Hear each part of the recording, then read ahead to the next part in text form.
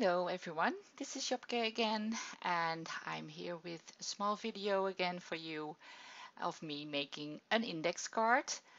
Starting off with adding a layer of gesso to the card, and that is the gesso from Action I use often from Van Blijswijk. And then I decided on using this beautiful color red, the spicy tomato of the silks paints.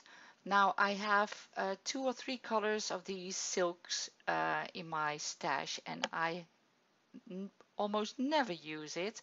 Um, so on this occasion I thought I would, and I picked out the red because I found it a very beautiful color, and I decided to paint the background.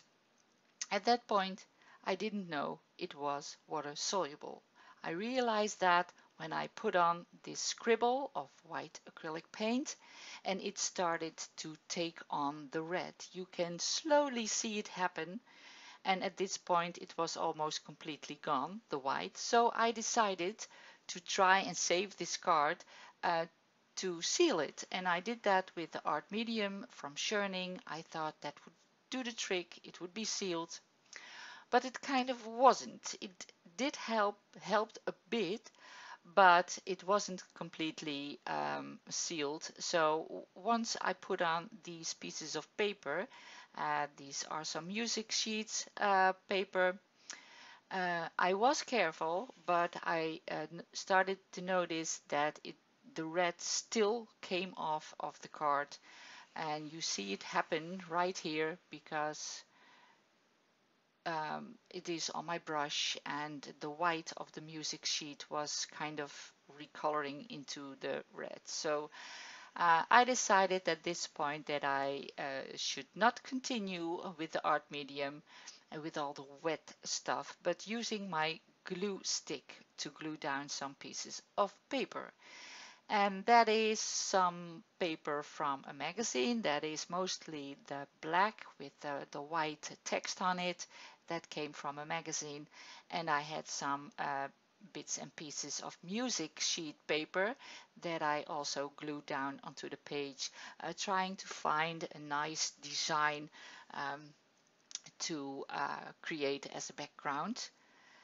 And once that is dry and the what is left is trimmed off, I'm going in with a white acrylic paint, and you can still see that the red of the silks is reacting. I am adding some circles with the acrylic paint. I'm using a funnel for that, and once I put it on, it is crispy white, but if you leave it for a little bit, you see and start to notice that the white is slowly recolor into a bit of orangey like.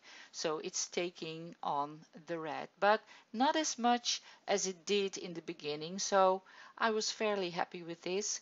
Also using, this is the half of a bottle that I cut down, and it had a very nice circle shape on the top as well, and I'm going in with a black acrylic paint to create some more circle shapes onto the card. I believe this was a bottle, well, I guess there was paint in it at one time, I'm not sure.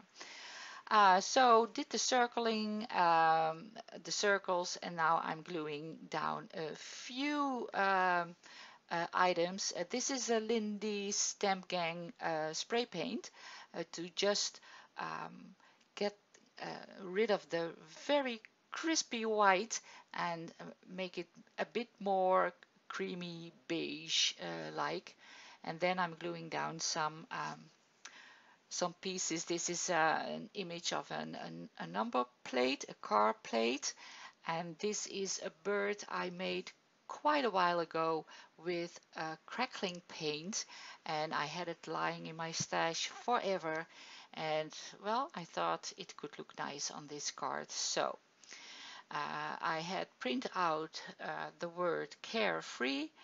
I'm using the Faber-Castell Artist Pit Pen to color the edges, and also using a double-sided tape, a bit thick double-sided tape to create some dimension with this word, and it's a bit